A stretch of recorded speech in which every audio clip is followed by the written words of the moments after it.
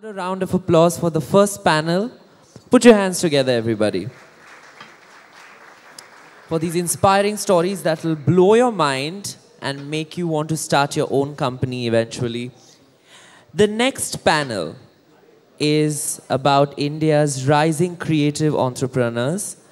Our moderator is Sameer Bangara, co-founder Qki. Yes! Come on, guys. Can we have Mr. Sameer Bangara on stage, please?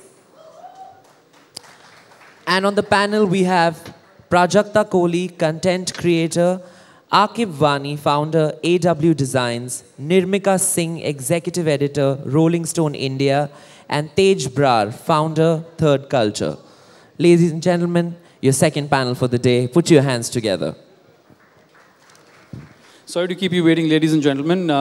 Since this is a panel on entrepreneurship, we thought we'd change this up a little bit and do things differently. And so let me just say that all of the folks on this panel, there's enough information about them on the internet.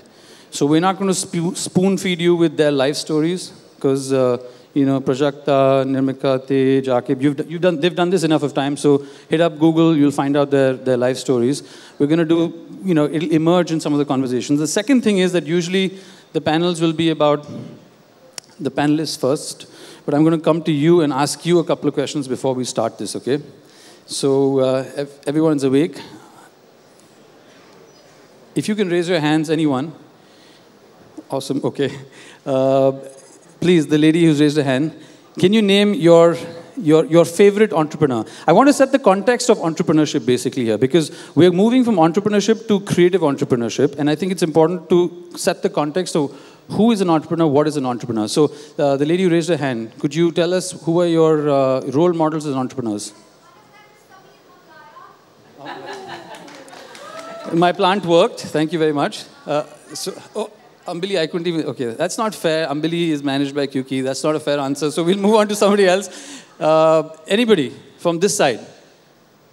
Raise your hands. Who's your favorite entrepreneur? India, abroad, anybody? Yes?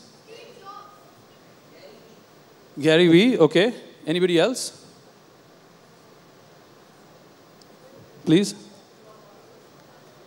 Elon Musk, Steve Jobs, Gary Vee. So all really obviously successful people.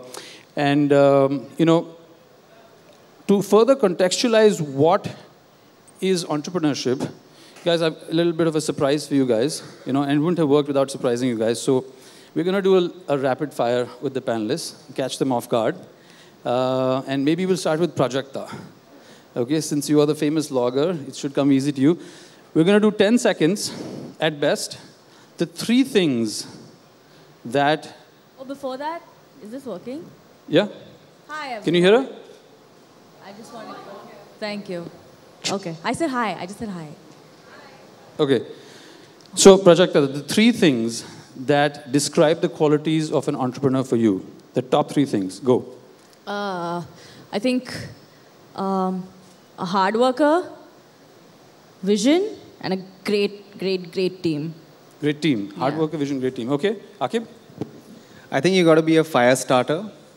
A fire starter, okay. Yeah. A hustler, because nothing's easy without that. And, of course, a little creative.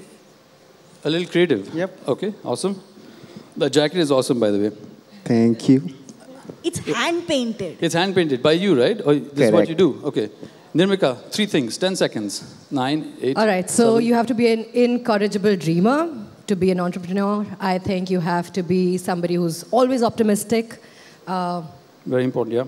And you have to have the will, capacity, and the ability to take risks. Awesome. Tej? I'm going to say responsibility, independence. Sorry, what's the first one? Responsibility. Okay. To your staff, to yourself, your artists. Responsibility, independence, and adaptability. Responsibility, independence, and adaptability. Fantastic. Okay, so, we're beginning to contextualize this, and I think it's important because the thing is, some of these traits, you could, a plumber and a carpenter is also an entrepreneur in one sense. So it's important to distinguish the context that we're talking about today. I don't want to take away that from them, but the point is, do we talk about that? So I think what I want to bridge into this is fundamentally, How many Simon Sinek fans in the audience? Start with why. Who's seen the TED Talk Start with Why? Okay, just a couple of people. I would urge you to go look up Simon Sinek Start with Why. It's an incredible, very short TED Talk. But I think what distinguishes an entrepreneur is the spirit of entrepreneurship.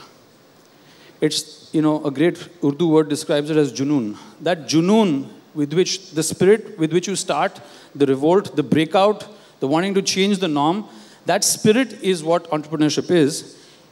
And that's the why you become an entrepreneur. How you do it is starting up a company. So you'll notice nobody said starting up a company. And I'm really happy nobody said starting a company, because starting a company is how you do it. And then what the company does is what the company does, and that defines its success or not. But entrepreneurship, in my view, and we can talk about it and challenge it maybe in the Q&A, is the spirit of entrepreneurship. So if you guys disagree, then disagree. But I'd like to bring it back to you now and say, starting with Tej, talk to us about the why. Why did you do what you did? And also, in that, you've had a pretty rich experience of working abroad, and you were in Tanzania, you were in LA, and then you came to India. How did the travels impact your experiences impact your entrepreneurship journey? The real honest answer to your question about why is because I saw an opportunity. Okay. I saw a gap in the market, and I saw a very clear niche space that I could occupy and accelerate quite quickly. So that's really why we went into doing it. But very quickly after we started, the company, that's when you kind of realize, like, okay, this is how much work it's really going to be, And very quickly, the why becomes your inspiration, but the how and the what becomes your everyday, your practicality of how you have to kind of handle things and move forward with it. Just to refresh that, so this is, you saw an opportunity in managing talent that was underserved in the music space. Correct. I saw that there was, obviously Bollywood was being very well serviced. There was a huge amount of machinery there already. We had this explosion that was happening in the independent music space, which was not just happening on the show side, but also on the talent side. In 2011, when I moved back from Los Angeles to India, I would say that there was a handful, probably 50. What brought you back to India? Oh, were you born here, or were you born? I was born here, yeah. So what brought you back? So the company I was working for in LA was run on venture capital. It was a music startup based in LA that I was working for 2 years. And one fine day, I walked into work, and there was a general staff meeting that was called. Some dude in a suit walks in and he says, hey, I'm Chris, whatever, from Chicago, and I pay all your salaries, and you guys are not making the numbers I want you to be making, so I'm pulling the funding, and thank you very much, see you later. And, there's me, and I was waiting for my H-1B employment visa to come through. So after 10 years of living in the US, I was given 14 days to leave the country. So 7 days, I got somebody to move into my apartment. I sold my car. Next 7 days, I went to go stay with a girl I'd been seeing in New York for a while, and then I showed up in India for a cousin's wedding, thinking that I was going to make a pit stop here and then continue on to the UK. My mother's English, and I was planning on going to England and work there. But what ended up happening was that this was peak recession time, right? So there's people who were working in the music industry in the UK for like 20 years who were getting laid off. So I talked to some of my partners and my friends there in the UK, and I said, look, if I get on a plane and I go to England, is there an opportunity? They said, do not come here. They said, it's not going to happen. Like, this is a really bad job market right now. You're in India. You've got a way better shot there. Just stay there. Got it. I met some incredible partners very early on. One of them being Mohammed Abood, DJ Mo City, who now runs Box Out FM. And he introduced me to my first artist, Duelist Inquiry. And at that point, I kind of realized, oh my God, there's all these kids making incredible music on their laptops all over the country, and they have no clue how the music industry works. And if they try to operate through the Bollywood circles, they're going to get eaten alive. They're never going to make any money. They're going to end up not getting credit, and they're going to end up composing and working on music that ultimately is not fulfilling for them. So I thought, okay, we need to set up some machinery that operates outside of Bollywood, and that's what my niche has been. And then when did you meet Nuclear? Was that when you were doing your stint at OML? Yes. So in 2011, I worked on... How many Nuclear fans in the audience? Good stuff. Yeah, so, I worked on Bacardi NH7 Weekender from 2011 until 2018. The first 2 years as a freelancer that they hired, basically to run a stage that they used to have called the Dub Station. So through that experience of working with them for 2 years, you know, they eventually said, "Yo, you seem like a smart guy." I'm going to come back because I promise people they need to Google you. That's enough intrigue. Yeah, value, I don't want to bore you guys quickly. through the whole thing. That's the why. Okay, so Nirmika, what was your why? Your background is political science at JNU, the top Delhi college, LSR. You were gigging when you were a teenager in restaurants while you were at LSR. I can never figure that one out.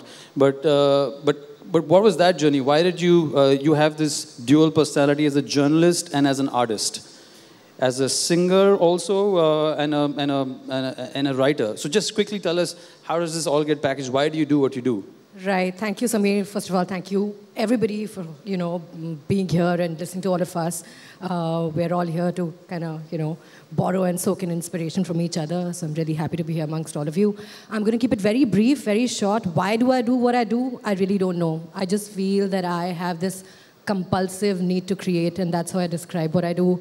I'm a compulsive creator, so whether it was, you know, writing poetry when I was 9 years old, or singing, or learning the guitar, or painting my walls. You were writing when you were 9? I was actually. Really? Crazy. Do you remember anything that you wrote at 9? I don't. Was it any good? It was something patriotic because my parents were, you know, they were those socialist revolutionaries from the 80s. So there was always this climate of poetry at home. So I do remember writing something in my diary and hiding it from my daddy because I thought that if he saw it, he'd judge me and I'd be so embarrassed. So your dad's a writer too? He is, yeah. Both unpublished writers, and they, you know, performed in the literary circles in Delhi back in the day. So the creative gene does transfer in DNA?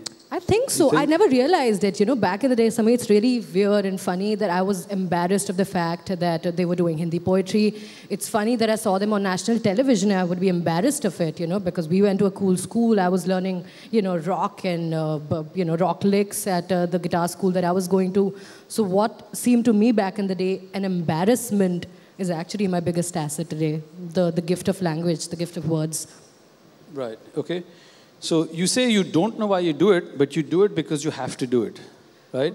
Yeah, because it kind of is intrinsically tied to your, you know, the fabric of who you are. Why do I write? I don't know. This is just this is what gives meaning to my life. And I know it sounds very vague and vaporous when I say it, but that's what, I think that's the reason why probably Prajakta feels an inclination to create. That's the reason why, you know, Akib is painting his, you know, his jackets. And that's the reason why Tej wants to help artists become who they are. You know, we just feel a compulsive need to do that. So do you think this is something you have to be born with, or can it be inculcated in any way? It certainly can't be projected. Do you think it has to be innate?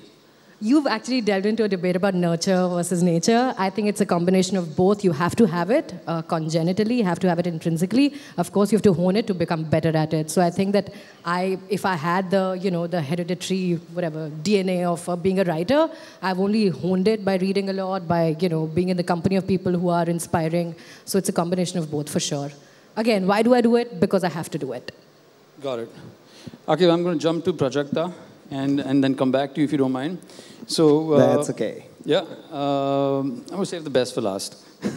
So Prajakta, you know, tell us a little bit, because there's enough material out there, but tell us stuff that's not out there as to, like, why did you do this? How much of it was random coincidence, and how much was it about a desire to do something and then figuring it out and leaving other options that you might have had? I don't know, but tell us the why journey for you.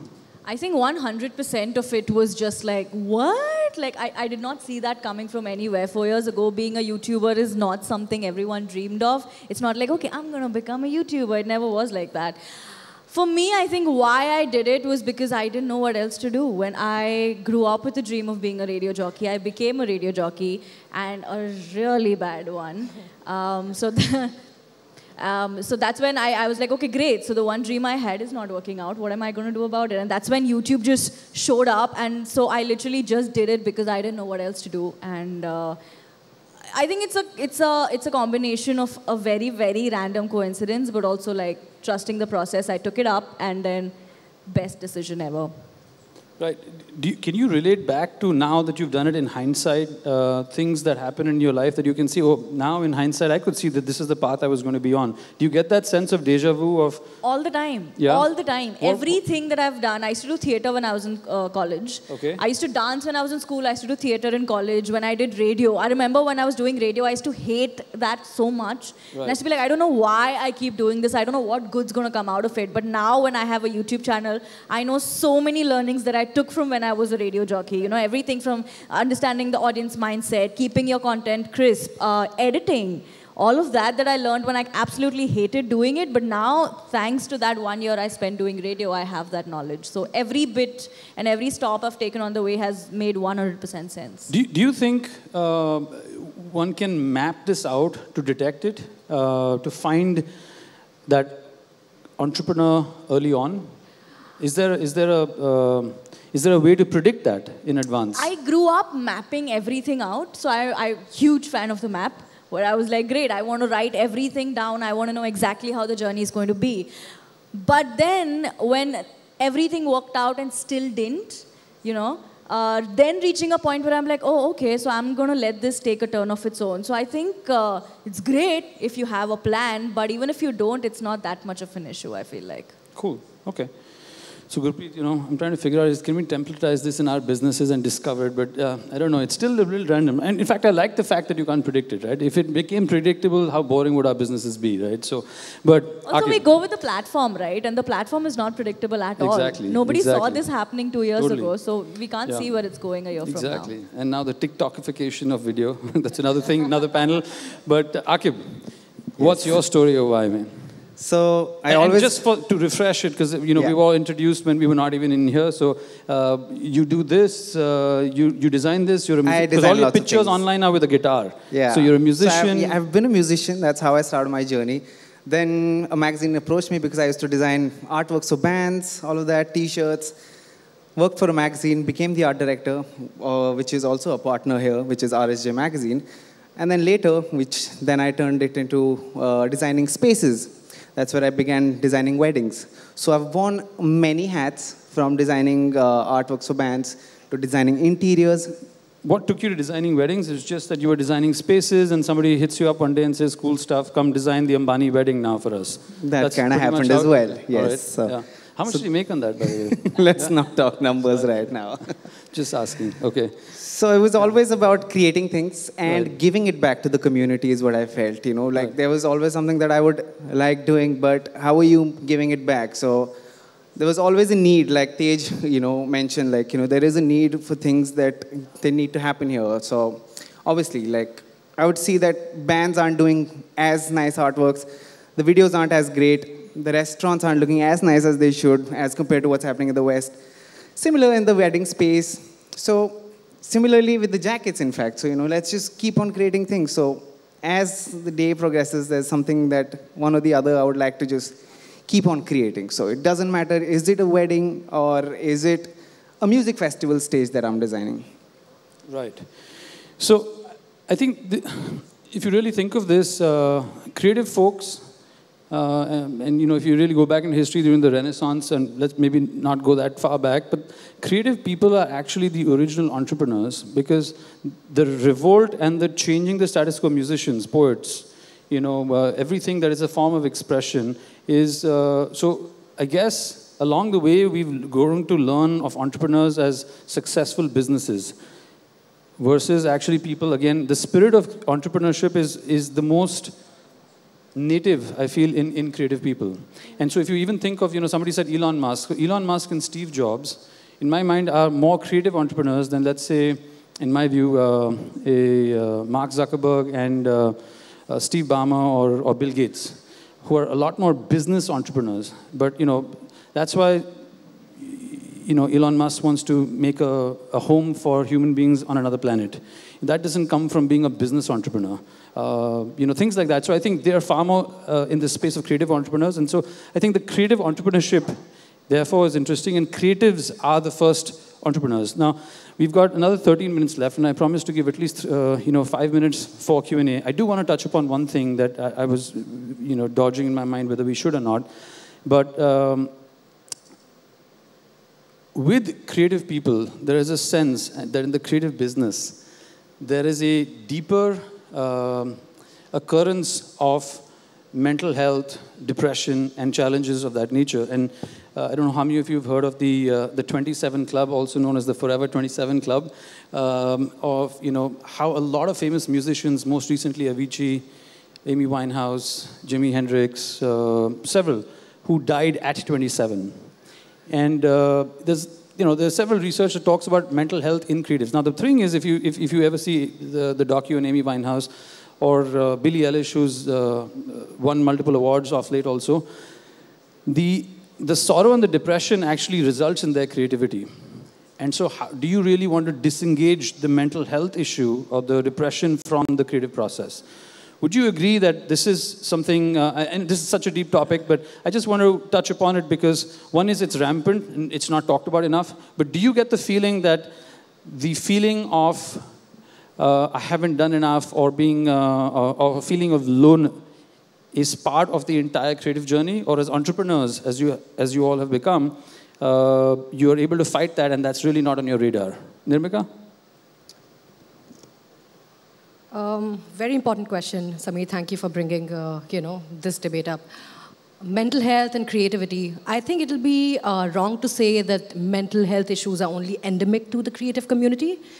Some of my peers are still pursuing their PhDs, folks from JNU. And I know that mental health is as big an issue there in the academic circles as it is here.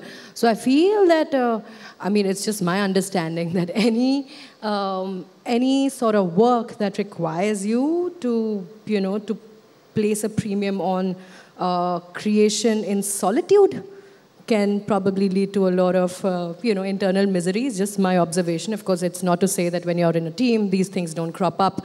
But I've seen that the one quality, if I had to, the one commonality, if I had to, string together among different communities would be that creating stuff from scratch, doing stuff in solitude, being a lone ranger, a one-person army. These are some of the things that I see, among PhD candidates or people who are making music in solitude, or bedroom producers, singers, writers, poets. Any sort of creation that requires a lot of self-driven nature also leads to a lot of grappling with issues that are also internal. So I wouldn't say that it's endemic to our community. It's a rampant thing. Of course, it gets heightened and more talked about because, of course, it's a glamorous field.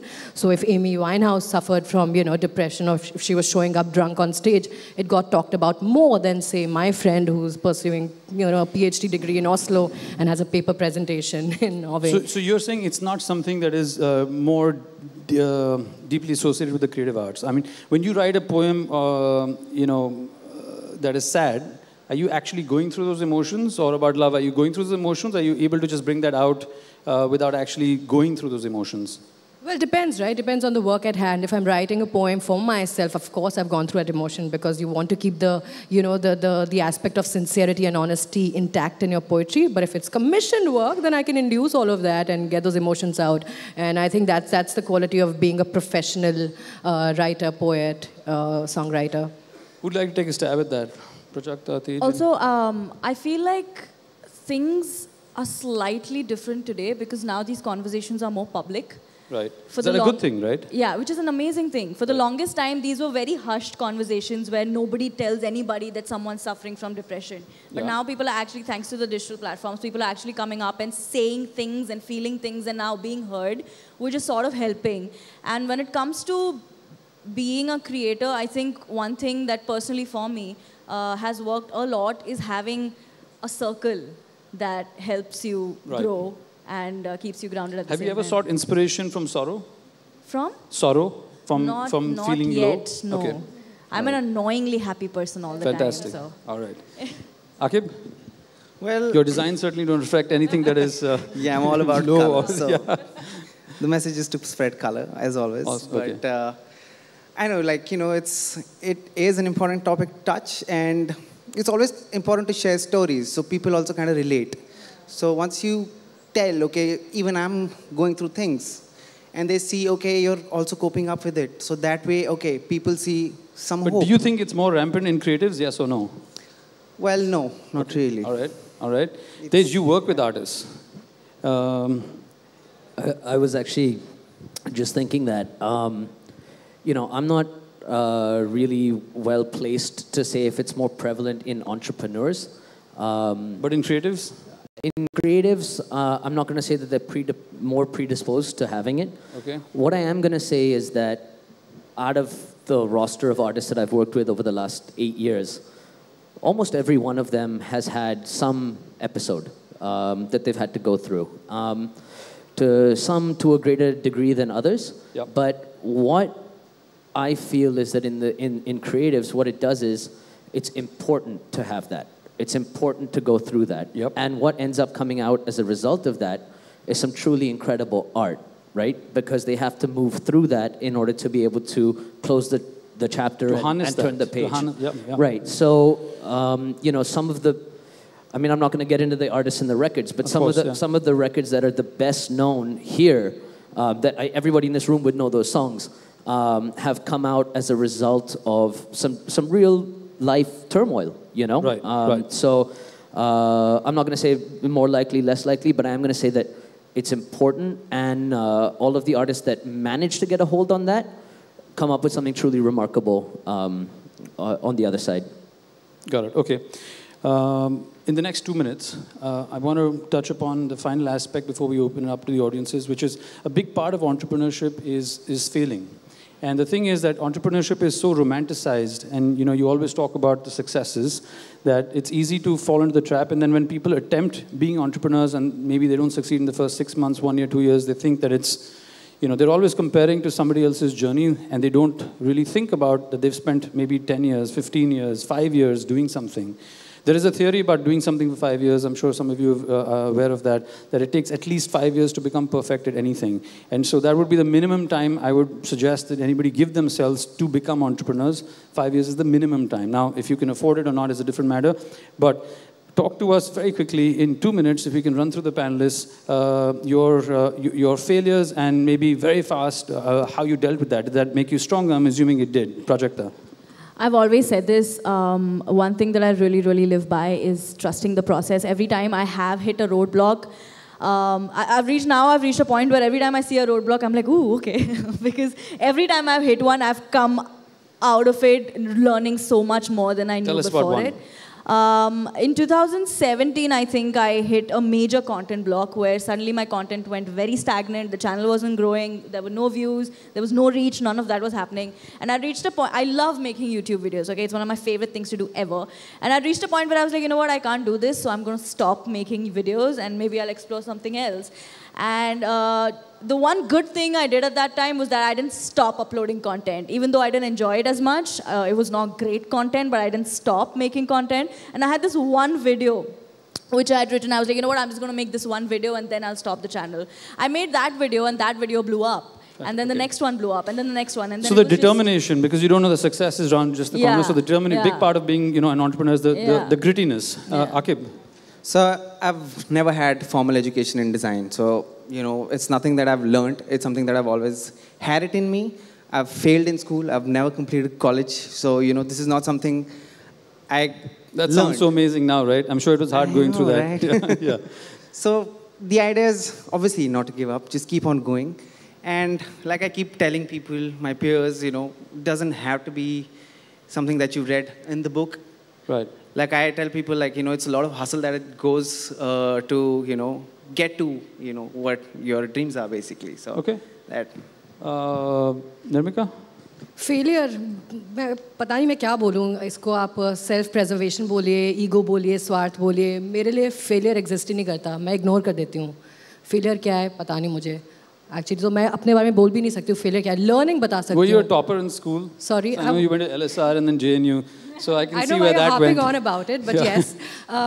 But yes, I can talk about my biggest learning. My biggest learning came to me courtesy my best friend who's here, somewhere here. And so last year I had this discussion with him where he made me realize the difference between my calling and my hobby. So I think what I was doing was I was chasing a dream that which wasn't playing to my strengths. So ये सबसे बड़ी learning थी. I was writing songs, I was performing, I had this full-time journalistic career, and I realized realized that the biggest thing that I needed to do then was to play to my strengths. Or playing to my strengths tha writing.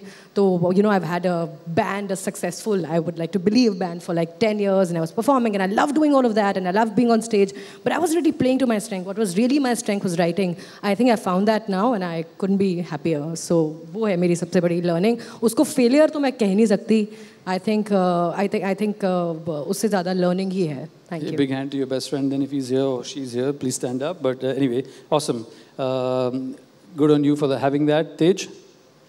Man, I think it's pretty simple. Like, a big part of being an entrepreneur is taking a risk, right? Yeah. When you take a risk, either it's going to pay off or it's not going to pay off. Right. The ones that everybody gets to know about are the ones that worked, right? The ones that nobody ever talks about are all the ones that went south, right? So, you know, I don't want to take you through a laundry list of all the failures that we've had, but I think it's inherent to being an entrepreneur, you know? If you're going to do something of significance and something that has real impact, something that you really believe in, and you put your reputation behind it, you put your finances behind it, you put your staff behind it, you all work towards a goal, and then it doesn't come to fruition, and it fails, that should be looked at as a learning. It should be looked at as what could have been done That's differently. perspective, yeah. Why did it not work out for me? So I think that, you know, if you are an entrepreneur or you're thinking about being an entrepreneur, just understand that everyone is not going to work. You are going to have those losses. And I just wanted to touch on one earlier point about that nature versus nurture thing. I totally don't agree that entrepreneurs are born with something special in them. I think every single person in this room has the ability to be an entrepreneur if they want to. I think it comes down to where do you see an opportunity, and are you confident enough in your skill set to be able to do it? You could have worked at different companies, been an employee for 10 years, but if you see your niche and you are confident in your ability to pursue that and actively work towards that goal, I think every single person can be an entrepreneur. Super. I don't think there's anything special about entrepreneurs. Nirmika, I want to put you on the spotlight one last time before we open it up to the audience. Do you have a poem for us on entrepreneurship? I like how he's testing my entrepreneurial skills right now. I like surprising my panelists. Come on, we don't have much time. करना time. पड़ेगा कि ये भी करते हो आप, है ना? A lot of times I'm asked, you know, आपने भी पूछा आज कि आप क्यों करते हो? Why do you do what you do? Right. Overtime हो रहा है? इसलिए मैं पोएम बोलने की if you जरूरत have करी हूँ. one. पिछली बार पैनल में आप थे, मैं थी, प्राजक्ता थी, और मैंने जरूरत करी पोएम सुनाने की, तो अनुराग जी आ गए, बंद करिए. So I hope that doesn't happen today. Quickly, हम लोग क्यों करते हैं जो हम करते हैं, और हमको क्यों पसंद है ये ज़िंदगी? थकान भरी आँखें, सुकून भरा दिल. हम सबकी आँखें थकान ही है, सब थके से ही रहते हैं. तेज भी बोलेंगे, आप भी बोलेंगे. Everyone's, you know, hustling and doing whatever they can. So थकान भरी आँखें, सुकून भरा दिल. थकान भरी आँखें, सुकून भरा दिल, शिद्दत भरे मकाम, छोटे मोटे काम. क्या बात है? जो भी हम करें छोटे मोटे ही समझते हैं, कुछ भी चल जाए, चाहे हम लोग एक वीडियो ये बनाएं या फिर वो करें. तो मैं सोचती जो भी हमारा काम है, कोई एक बड़ा काम नहीं है, छोटे मोटे काम है. थकान भरी आंखें, सुकून भरा दिल, शिद्दत भरे मकाम, छोटे मोटे काम. ऐ प्यारी जिंदगी शिकायत कभी करूं अगर, ऐ प्यारी जिंदगी शिकायत कभी करूं अगर, ऐ मुश्किल जिंदगी शिकायत कभी करूं अगर, तो फुर्सत वाली जिंदगी की मुझे सजा दे देना. धन्यवाद. Fantastic. Thank you. And with that, if we've got a couple of minutes, can we take a couple of questions at best? Okay, yeah, we've got permission to take a couple of questions. Anybody? Yeah, go for it, go for it. Yeah, please. Just go for it. If I can hear you, I'll repeat it if you want.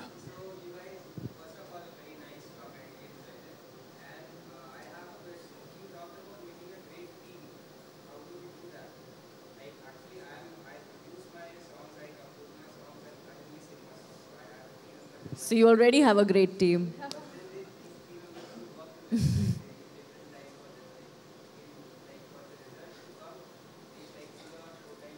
So the question is, if I can say, how do you make a great team? Is there a template? I think the first point is be very clear about what you're looking for. Understand who you're trying to partner with. What is the responsibility that you want this person to handle? So once you've identified the roles that you're trying to fill, that will make your life a lot easier. right? In terms of identifying who can fill which role. I also think that a lot of it has to do with, I mean, I know this is not a technical term, but the vibe, you know? Are you vibing with this person? Do they understand where you're trying to go, you know? And is there a shared synergy there between what their path is going to be and what your path is going to be? And if those two things align, that's where you've really got something. So I think be clear about what you need and understand whether that person is on the same wavelength as you. Also, I feel like it's a great way to judge a team. Like, you wouldn't want people around you who always agree with you. You wouldn't want people like, ye karu, haan, ye kar.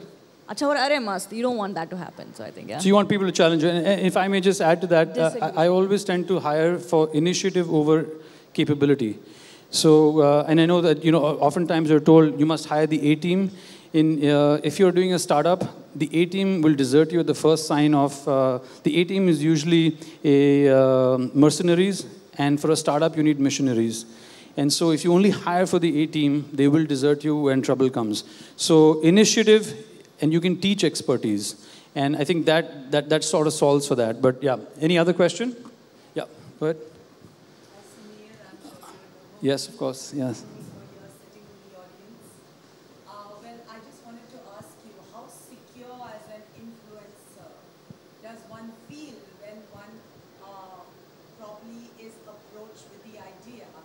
Plug in somebody who they might see as competition. Would you plug it in for money, or would you plug it in for humanity? Whom is that question to? Whom is that question to? Okay. So the question is for your audience, how secure would you feel as an influencer to plug in potential competition? Would you do it for money, or would you turn it down? I don't understand the question. Are you saying that are we endorsing, If you're asked to plug in a poet in your poetry, would you do it? I would do it with all my heart. I mean, I that's think what we're doing right now. collabs. We live for that. YouTube collaborations. It's more of a collab than a plug-in, I think. We have bills to pay. You have bills to pay. Yeah, okay. You have. So I think the overarching answer is yes. Some for the money, some because that's the way it is. We do it for views and content. Yeah. Okay. My only feedback on that. Yeah. Creative satisfaction, of course. That too. Yeah. Yeah, so the answer is yes. Yeah. Samir, I think we're... Last, Ambali? Sorry, we just go do one more. Yeah, Ambali, go ahead.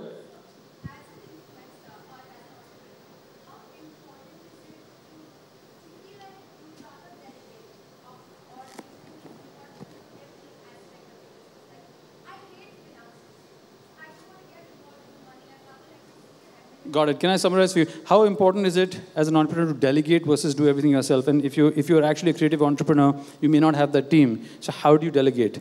Take a crack at it, Nirmika? Because you've got a team. You've got a company, man. That's right. Let the people who are doing it themselves take that one. Yeah, okay. Yeah. How important is it to delegate? Of course you got to delegate. If I'm involved in the core art of creating, I cannot be bothered with every day, although I've done it for pretty much all my life,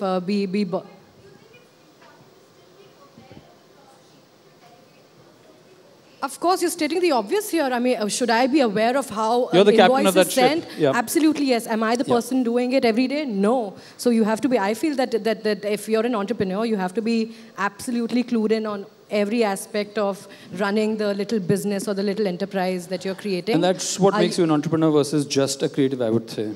Yes. The difference between that. Yes, difference. yes. Okay, on that happy note, thank you very much. We're going to close this. Sorry, can we take that offline before we get... Yeah, if you have the time. Oh no, that's good. We can chat afterwards as well. Thank you very much. Thank you for being a great audience. Thank you, panelists. Thank you for everyone. having us. I'm completely flipping the way in the presence of Rani Kohinoor. I was just going to say, I think when someone asked about collaborating with other artists, I think put your hands together for Prajakta. I think she's collaborated with more people than people living in Bandra West. And that's a lot of people. Put your hands together, and I love you. I love you. Okay, this we should do backstage. Okay. Wow. All right, thank you. Let's give a round of applause. What a fantastic panel that was. Incredible indeed. Whoa.